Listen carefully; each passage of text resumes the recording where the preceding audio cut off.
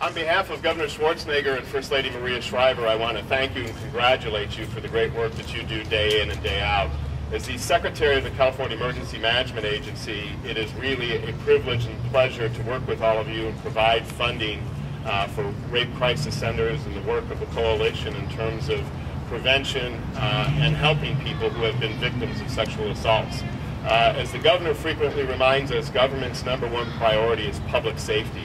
And when we talk about public safety, you also have to have a vision. And whether that vision involves natural hazards or whether it involves crimes, the work that we do to prevent something from happening, it's the old adage, an ounce of prevention is worth a pound of cure. Having this month, your presence here today, raising awareness is the key to prevention, because as more people become aware of this problem, we can do a better job at preventing it, and I applaud you and thank you for the work you do day in and day out to make California safer, better prepared, and a great place to live, work, and thrive. So thank you.